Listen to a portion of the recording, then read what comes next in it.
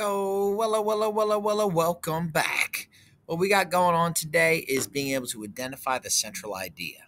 So, what am I learning? How to find a central idea. What something's mostly about.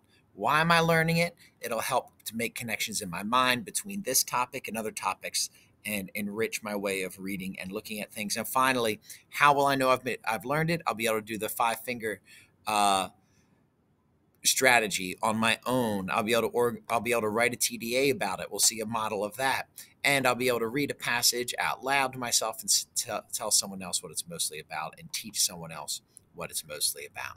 So what do we need to do?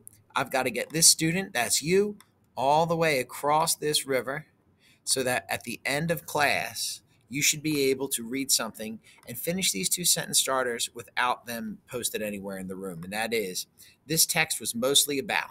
You should be able to finish that sentence starter with accuracy. And then three details that support the central idea are. Be able to go over three different parts that support the central idea. Now, let's just say something getting in the way today is that motivational dimension.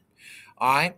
So this is a quote: God can't steer a parked car, but you guys are going to fill in the orange. So we need to say this out loud. Say it out loud now for points. We're going to say it out loud. Remember, you're reading the underlined orange words out loud. Ready, set, go.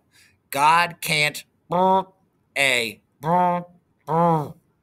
Mr. Surface is giving out points right now, depending on your participation there. Now we're going to hold up a number one. Hold up a number one real quick. And you'll notice in number one that there's someone down here multitasking. She's got a million things going on: phone, computer, paper, schedules, things later. And look over here, we have some kids. One's looking at her phone, one's falling out of a seat, someone's chewing on bubble gum, another person is talking, right? And someone's playing basketball, flying in a paper airplane. That's multitasking, trying to do more than one thing at once, right? So is number one going to be the thing that might give you trouble today? Hold up a number two. Hold up a number two. Hold up a number two. Right? If you are experiencing big emotions, well, guess what? Then number two is you. Just too many big feelings to concentrate. And number three, hold up a number three. If you are so sleepy, Mr. Service has to remind you all the time to sort of be awake, well, you're a number three. Please take a moment now to hold up a number one, two, or three.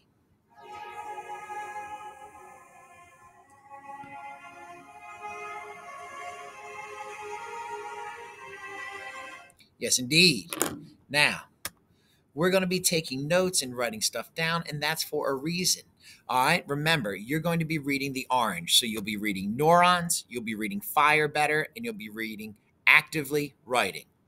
All right, and I'm going to start. This is from the book Learning How to Learn. All right, write down as many ideas as you can.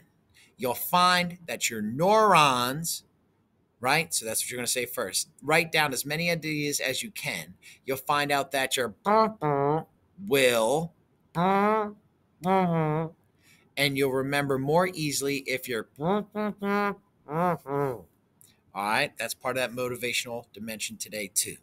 You've got to stay organized, see yourself as a learner, make a decision to be positive about it, and most importantly, make a decision to write down what it is you're doing today. All right, it'll help. Some cognitive dimensions when it comes to central idea. Hold up a number one. You're number one if you hear the word central idea and you have no idea on earth what anyone could be talking about. Number two is the problem today might be that you don't have enough time to finish the work in class. Will that be the issue? Number three, maybe you had a tough sixth grade or seventh grade year and coming up with the main idea is something you are out of practice for. All right. Number one, two, and three. What's going to stop you from getting to these sentence starters at the end of class and being able to say them out loud after reading something? All right. What's going to give you that problem? Take the time to choose a one, two, or three now.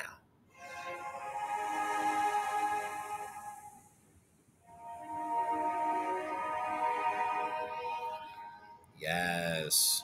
Beautiful song. So now, today, the strategic knowledge that we're going to bring into play involve the following things. Number one, hold up a number one.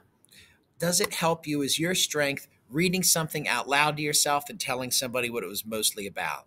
If that's your strength, you're number one. Number two, Just going around the room or reading an article and tracing your hand and writing down 5 details and then putting the main idea in the palm, right? Is that you? Is that something you're really strong with? Then you're a number 2.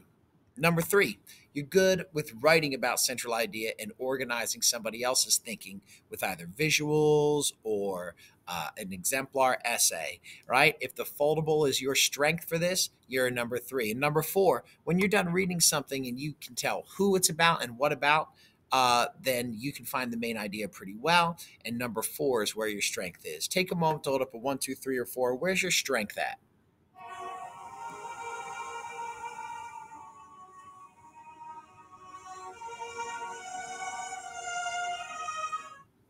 Yes, indeed. All right.